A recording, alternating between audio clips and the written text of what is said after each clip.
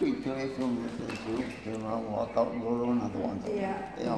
Yeah, she's a wanderer. Yeah, she just wants to visit people. Yeah. I'm just making a little recording, if that's okay. Are you okay? That's awesome. Okay, good. Yeah. I want my kids to meet you. Mm-hmm. What about your first car? Your first car? Or did you? Yeah. My first car I bought in 1929. Okay. That was even before I went to high school. All right. I and my brother bought it together. We worked and earned money enough one summer to get it. It was I bought it in 29 and it was, what was it? It was... Probably a Ford? Huh? Was it a Ford? Because they were Chevy. It was Chevy. And it was just a box. I call them right now, just a wooden box. Pulled up. Yeah, right. With windows in it. Yeah. Yeah. But it was a nice looking car. It was a nice looking car. And it was just a year old, I think it was. And some That's nice. family, him and my wife owned it. They swapped it. Nice. And the fellow that sold it to me was my cousin. He was in the car business. Oh, perfect. Yeah. And he sold it to me, and I bought it for $98. Oh my gosh. That was a lot of money back then. Oh my though. gosh. 1929. You take a... That's when my dad was I born. can remember when the Model T Ford, a 1925 Ford, would go for 400. Wow. Brand new. That's brand new. Yeah. Jeez, still, that's a lot of money back then. Yeah. Yep. And that Model T Ford, if you got low on gas and you couldn't get up a hill, the only way you could get up the hill is turn around and back to it because your gas Go back up, backwards. backward and that would put gas up in front of it. Because the pickup was in the front of the tank. Yep, yep, Isn't that something, huh? yep. Wow. So I've seen people do that before. Isn't And that? then it was all right for a few more miles, as long as they got up over that. There you go. That's something, huh? Wow. That's amazing. And technology back in those days has come along so fast. Oh, yeah. It has, no question about it. Yep. We were actually in the horse and buggy days. I was going to ask you that, but I Yeah, wasn't and, sure if it was. We was in the horse and buggy days because most of the time you might see one car once in dog days. But that's all because people just didn't have the money to buy. Yeah, right. I'll tell you about my father's. Well, we lived in Solon. That's where I was born, in Solon, Maine. So what was it? And Solon. Oh, okay. when we come out of Solon, Maine, we moved three times. We went once to get closer to school, and then the second time because my oldest brother was going to start high school. High school was further out than that, so we moved again. And then the third time we moved from there to get closer to school so all of us kids would be. Right. And then when I got to the point where I started school, I only had to walk about 3/4 of a mile Wow. to get to school. Only 3-4 Now, all miles. this moving took place with a horse and buggy, right? All, yep, All horse and buggy and wagons. yep, yep. Isn't that something? That's a lot of trips. And you must always, you know, the old-fashioned, of course you never see them probably, but the old-fashioned hay rack that they used to have to haul hay in, it was all loose hay. Oh, yeah. Yep. And they used to put a load of hay on too, probably because that rack was probably anywhere from 20 to 24 feet long. Wow. And It's a big wagon. I'll tell you a little story I didn't tell you about the hay rack business. I don't know. Huh? Did you tell me? I don't know. About the time we moved, Mother's Act. Yes, I was hoping you would tell that story. Okay, go ahead. All right. It's a good one. All right. My mother and a lot of the elderly women, older women, they used to buy these straw hats, Yep. and they used to decorate them themselves with Okay. cherries on them and roses and stuff like that. Yep. They put them on themselves. Dried stuff, right? Yep. Yeah. Mini Pearl. Well, we was going to make one move so we'd be closer to school, and that move was, probably damn close to a couple miles away, I guess. I'd stop swearing you because you're not supposed to when you be in the car. But I don't It's call okay. that It's swearing. okay. That's all right. It's all right. Anyway, my mother had bought one of those hats, and she had stained it with they had a powder that they used to put in water. Okay. And that's what they used to stain their hat with. Really? So she'd done it in black.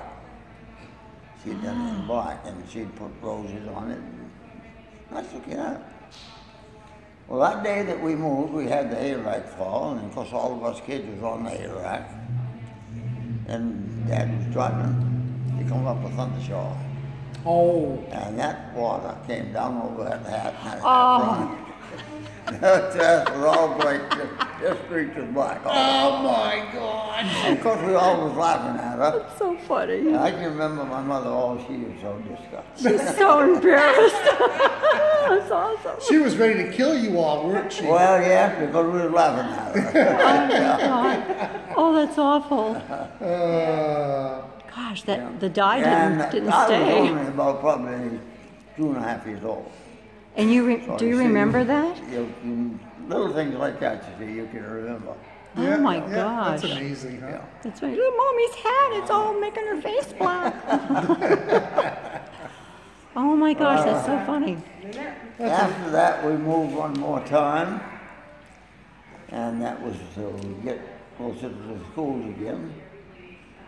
And I started school. I started school when I was 5 years old, and of course I had to go only just about 3/4 mile again to get to school. I had to walk Right. to school. At 5 years old. Yeah, there was no buses back in those Right. days. Were you by yourself walking? Yeah, By yeah, yourself? yeah. See, that's what they did. Well, of course I had other kids walking with me. Well, I wasn't alone. Really. right, but still. Then my older brothers, Frank and Ivory. Gene, and the reason why we made that was because Gene, my oldest brother, was quite a lot older than the rest of us, and he was going to high school. And he had to go, well, let's see, he must have gone at least close to 2.5 miles to get to high school. Wow. But we had a driving horse, and he used to take that driving horse, get up in the morning and take my father to work, which my father had to work about 1.5 miles, and then take the driving horse and go to school. And they had a place down that farm to tie up the horse. And Nice, nice. Wow, that's something, huh? And that's the way we went to school. Of course, I went to school the same way. I went to school in a one-room schoolhouse. I was going to ask you if they were all in one, all the same age Had together. 9 grades back then, no sub-primary. No. Just 9 grades, starting 1 right through. Right, yeah. Huh. And then the high school was separate. Do you There really? was no school buses. You No. had to, everybody had to make their own transportation. That's Walk right. or ride a horse, right? Yeah, that was just about it. About it. So those horses stay outside all day just tied to a pole while everybody's at school? No, most of your kids, a lot of your kids live close enough to school so that they walk to school. Oh, But okay. anybody was way off. They had a place they called, what was they used to call them? The liveries? Living station or something. The livery. Station or something Yeah, like that. yeah, okay.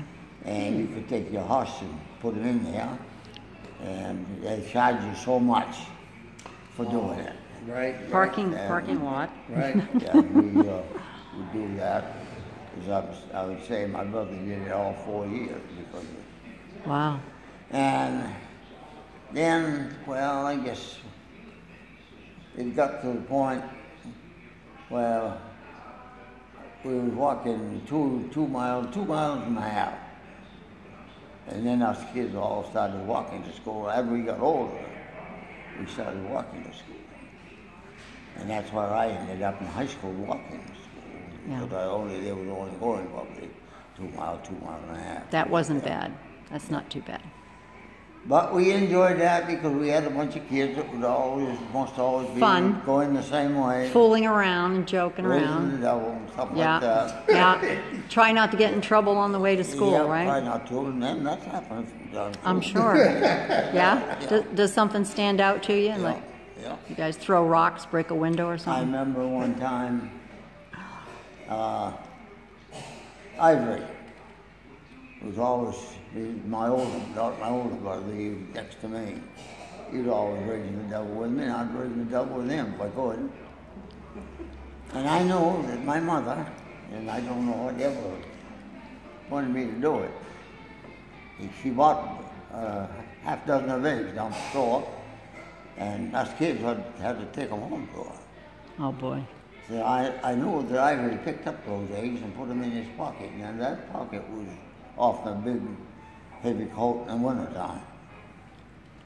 And I walked on to him and I smacked him on both sides and run like a son of a gun.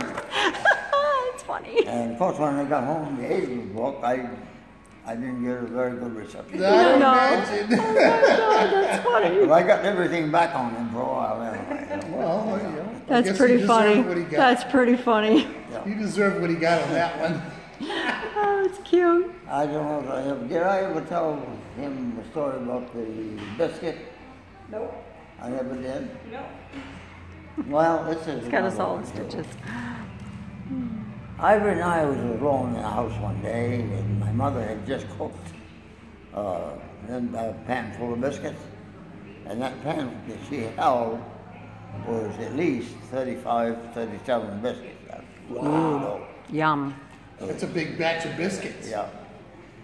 And she cooked that full, and it might last a couple of days, but that's all. But she had just cooked them, and they were hot on the sideboard. And she told us as kids, we most always on a hot biscuit, we like to get into them.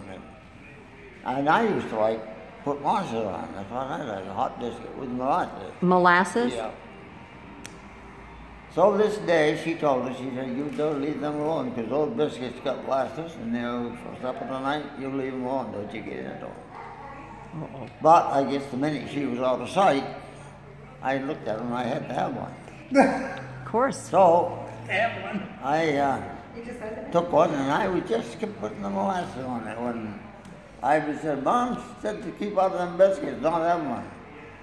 Well, I said, I'm going to have one. He took after me and I said, you can't catch me anyway, because I could run faster than he could. And there's a place up there where you run out through the barn. And there was another little shed you had to run through. Then there was a cow tie-up. And in that cow tie-up, you run right across and back of the cows, and there was boards across the front of another board that you jumped over. Okay. And when you jumped over that, then there was a beam there, a 6-inch beam, 7, 8 beam, that went to another place which was a pig pen. Oh boy. And, It's got a good ending. So I had done that many times playing tag. Nothing to it, no problem. No biggie. But this day I went over out there and I jumped over them boards just with the cow pen and I missed that damn beam. And I had that biscuit in my hand. Oh. And I drove that right into that pig shop. I looked out the door at me and said, eat it if you want to eat it. I'm just feeding the pigs. Oh my God, that's awesome. Oh, that's the things that'll happen to you when you're That's a pretty good story. That must have, you must have smelled like pig mud, and I mean, That's what you got though. But for being a I bully. went That's to right. high school, got my high school diploma, and after that I worked in the woods for a little while. And when you worked in the woods back in them days, you went right in the woods and you stayed. Yeah. They had hovels in there for horses, and they had places for you to sleep, so you stayed right in the woods. and you cut My grandfather- trees down. All winter. Yeah, cut trees down. My dad did that too. My grandfather did that. Yeah. Yeah. And then after that, I got a job. Well, I didn't get a job really. I started to learn apprentice to be a barber. A barber. And I barbered about a year in this old shop But I wasn't making much money. I was working for him, and he was paying me a very small amount. Yeah. Yeah. I just, well, you might say I got the leftovers. Somebody wanted a haircut, and they was in a hurry to take me. Right, right. So I wasn't getting much money out of it. So after I worked out for that year, I went to work on a farm. It was a farm because he was farming, had cattle. Yeah. But his main thing was that he was delivering water. At that time, Waterville and Winslow and Fairfield, the water was taken out of a lake down there. Maine and their water, huh? It was pretty poor stuff. Wow. Of course, they didn't have the way to fix the water then they have today. Yeah, right, yeah. It was almost just pure lake water coming right out and you drank it. Drink it, right? Well, they didn't have motorboats back then, did they? Huh? They didn't have motorboats back then, did they? Motorboat? Motorboats, yeah. Boats with motors on them? Well, they had motorboats, I'd say shortly after a while, but they were pretty old-fashioned ones, I'm going to tell you.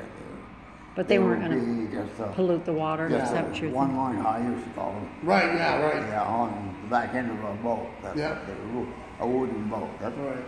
They didn't have them just fiberglass boats or anything like that, never. So they were rowing mostly. Yeah, so the water was Wasn't on good and package. clean. A lot of canoes. People loved the canoes back Right. in the Yeah. day. Yeah. So you didn't have to worry about pollution in the water, Yeah. is what I was getting at, Yeah. really. Oh, yeah. So you could drink then water when- right out of the lake. This fellow that I worked for had a spring, a very good spring it was, and he used to sell water.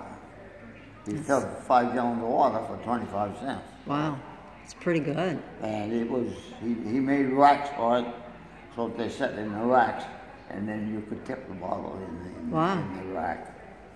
Nice. And of course I worked with what few cows he had, I worked with him and delivered the water that he had. Oh, wow, Had an home old delivery. 26 Chevrolet truck with a flat body bed on it, and that held 44.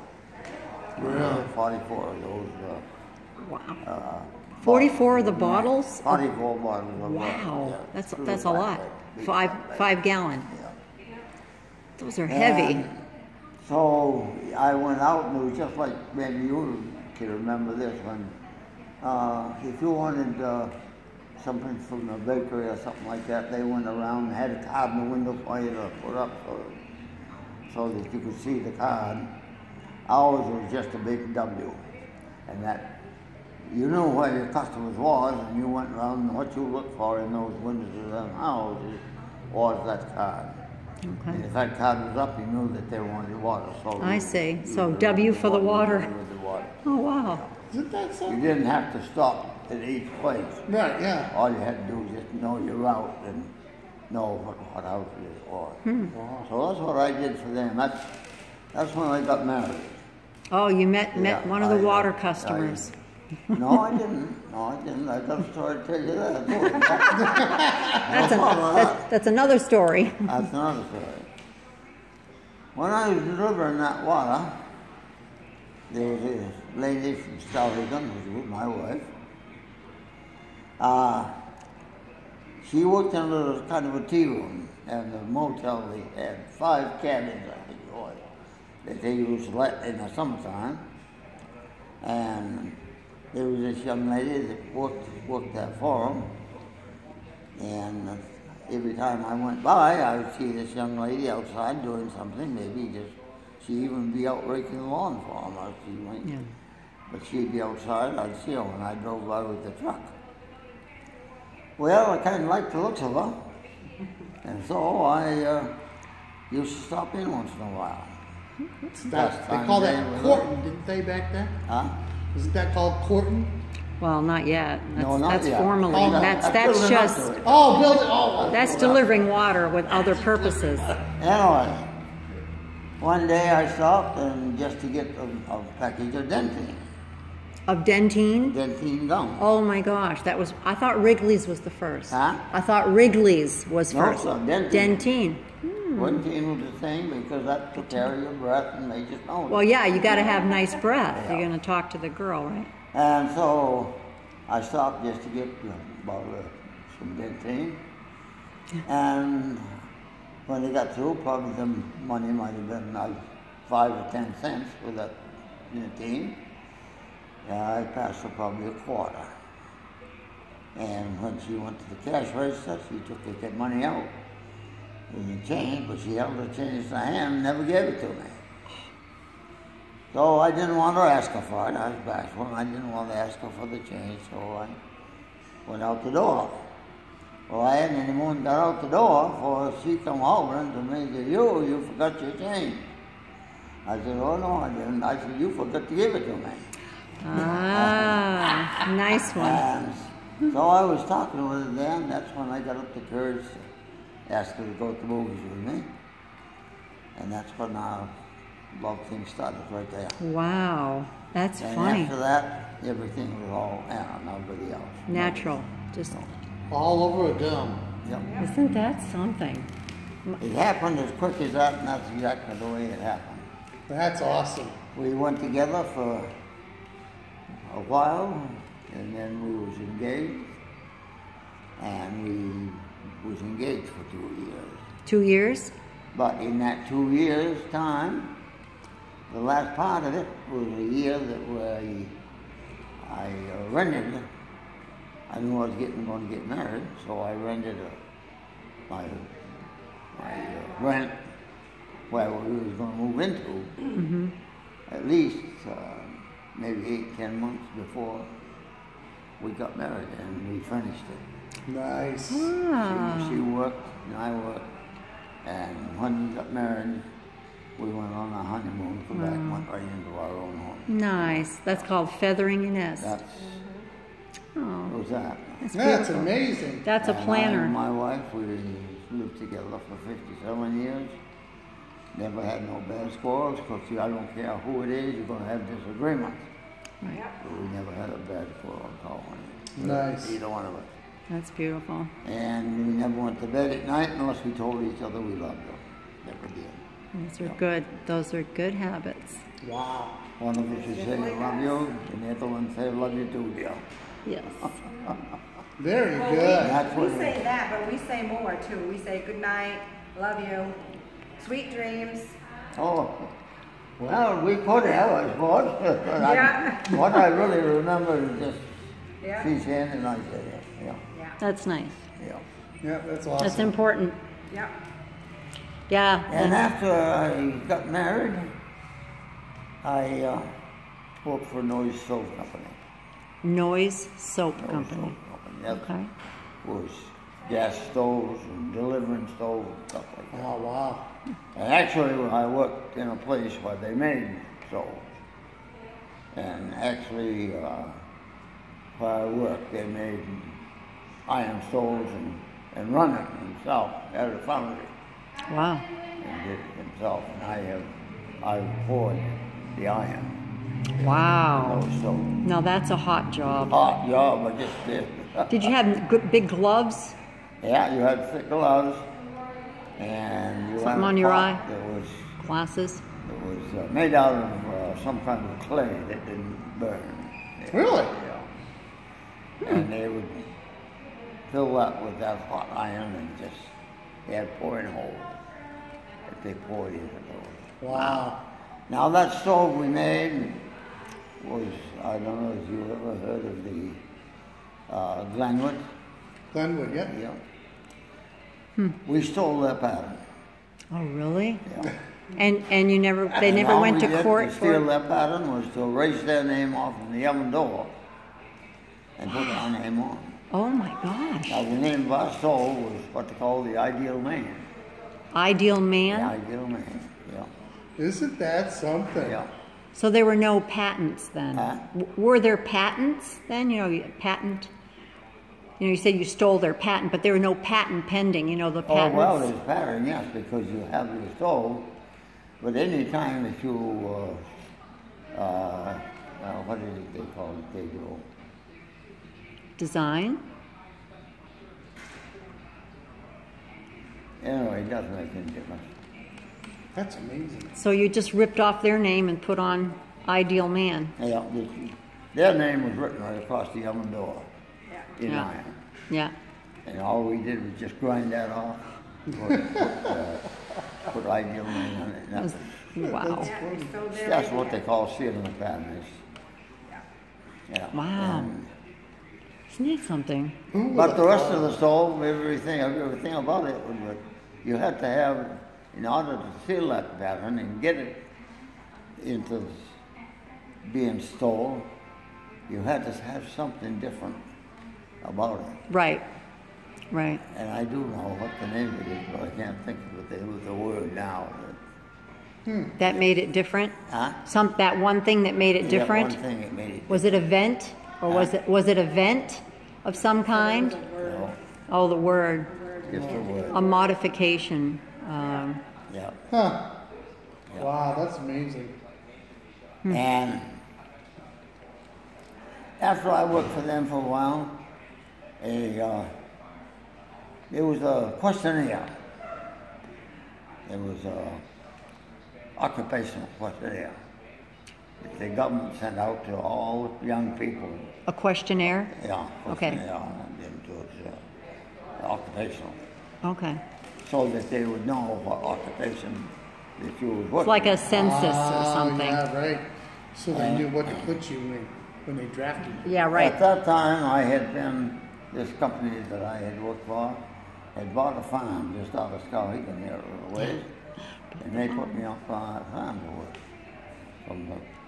from the soul company. That's why they put me up there to work. We were talking about And- that today. Of course, when I made out the occupational questionnaires thing that I had to send in, I put down as being a farmer. Right? And then when the war broke out, I got a notice from the government telling me that I could take any branch of the service or go back on the farm board. Still be a And farmer. I wasn't back on the farm then. I changed and went to Fayette Scott up in Dexter as a machinist. That's what I was learning to be, was a machinist. Machinist. That's what he is. And up in that Fayette Scott, they were working on stuff for the government, so I thought, boy, I was going to be staying here till I get deferment. Right. But when it come time, as I say, I got that letter from them telling me I Got drafted. I didn't get drafted. To work on the farm. And then they told me that I could take either the farm or go into the service. Okay. So I felt a little bit guilty about it because I had young fellows that was my friends that was going into the service, and I didn't want them to think that I was scared. So I wrote right back to them and told them, I said, if you need me more in the service than you need me in the farm, let me know and I'll go. But if you need me more the other way, you have the farm, you do the service, let me know. Right. Put me back there. Well, I got a letter right back within a couple of days from them saying you take your choice, either the farm or the service, or you will be in the service. So I chose the farm, and that's where I worked all during the war. That was about 5 years ago then. Wow. So I went back on the farm, and I was lucky there. And I guess I might say I'm lucky about every job I had, really. What did you grow on the farm? What kind of food did they want you to grow? Well, but what I done most of the time was cattle. For cattle. You know, Okay. the milk. But when I went back on the farm, I went back to a place where they had about 100 milking cows. Wow. And there was a fellow that herdsman there, but he was getting through. And I worked for him about a year, and he got through, and they put me in as herdsman of 100 cattle. And that's A in herdsman. charge of all the breeding, because I worked all registered stuff. And I had to take charge of all the breeding, what bulls they were bred to, and all that kind of stuff. So, and then after that, I'd done that for 5 or 6 years.